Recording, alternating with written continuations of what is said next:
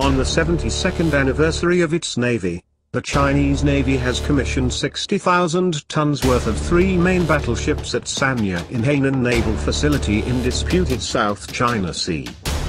To counter the same, Indian Navy is planning to get the delivery of 45,000-ton indigenous INS Vikrant aircraft carrier and 7,500-ton Renhai-class stealth guided missile destroyer by the end 2021 to add to its capability to defend and dominate the Indo-Pacific region.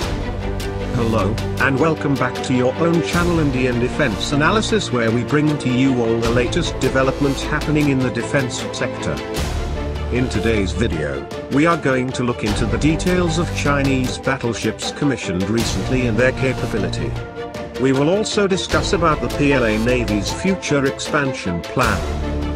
In the second part of the video, we will be talking about the Indian Navy's plan of commissioning its second aircraft carrier Vikrant and a stealth guided missile destroyer. Last Saturday, the 3 vessels commissioned by PLA Navy include a Type 075, Yushen-class, amphibious helicopter carrier Hainan. A Type 055, Renhai-class, guided missile cruiser Dalian and a Type 094, Jin-class, nuclear-powered ballistic missile submarine Chengxing 18. The Hainan, great for taking islands. The Hainan is the lead ship of a new class of amphibious helicopter carriers, which are estimated to have displacement between 35,000 to 40,000 tons.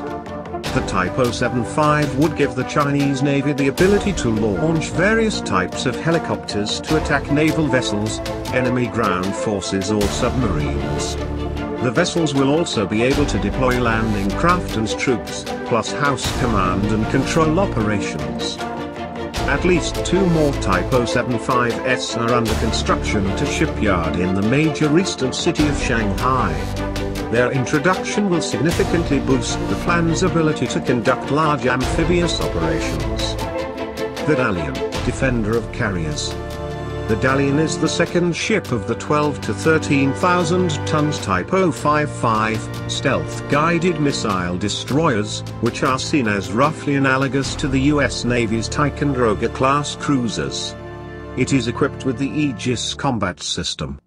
It is a multi-mission design. The combination of sensors and weapons suggests a main role of area air defense, with anti-submarine warfare capabilities.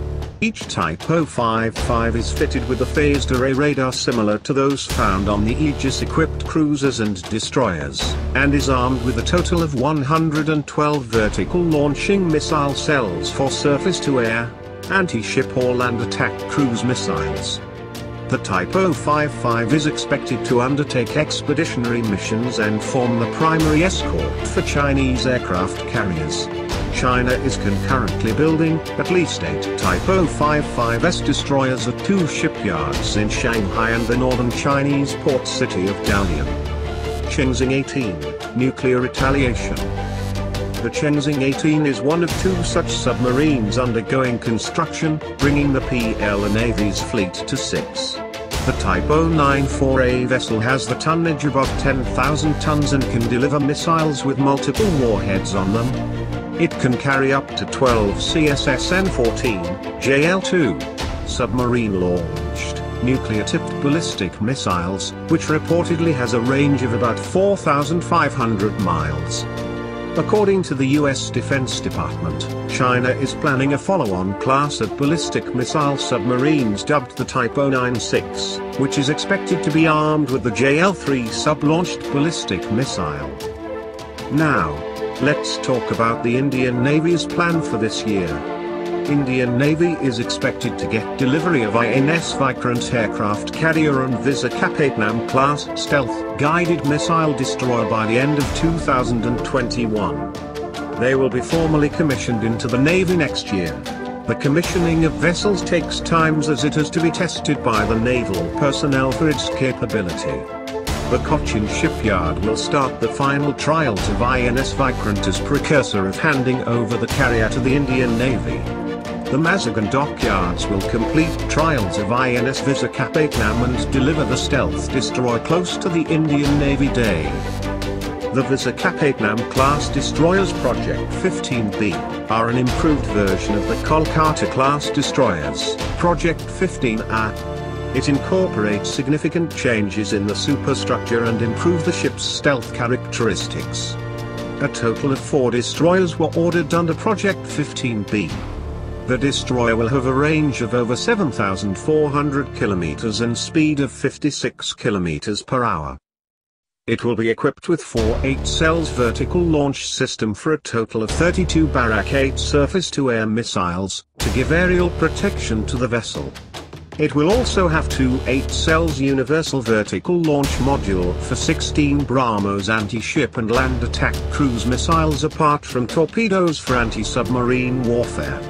The destroyer will be equipped with 1 B5-inch 62 caliber Mk-45 naval gun and 4 AK-630 close-in weapon system. It can also host 2 Sea King or Halvif helicopters. INS Vikrant, also known as Indigenous Aircraft Carrier 1, IAC-1, will be powered by General Electric turbines. INS Vikrant can carry 26 fixed-wing aircrafts including MiG-29K fighters and 10 Kamov Ka-31 or Halvif helicopters. The aircraft carrier's strike force will have a range of over 15,000 kilometers and speed of 52 kilometers per hour. The aircraft carrier will be equipped with 2 32-cells vertical launch system for a total of 64 Barak 8 surface-to-air missiles, to give aerial protection to the vessel. It will also have 4 76mm dual-purpose cannon and 4 AK-630 close-in weapon system. The INS Visakhapatnam's main attack weapon is anti-ship and land attack BrahMos cruise missiles apart from torpedoes for anti-submarine warfare. It will also have latest multifunction Israeli L2ASA radar capable of tracking both air and surface targets and providing fire control guidance. Recently we have heard a lot about the preferences of Indian Navy. While the Indian Navy is deciding to go ahead with nuclear-powered conventional submarines, the plan for 3rd aircraft carrier is not shelved. INS Vishal, which is going to be the 3rd aircraft carrier, is now be seen as a replacement for the presently serving INS Vikramaditya. The plan is to concurrently develop INS Vishal so that there is no gap when INS Vikramaditya is decommissioned and mothballed. The INS Vikramaditya is currently under maintenance and will be available for operations in the coming months. This was today's update. Please let us know what are your views about this in comment section.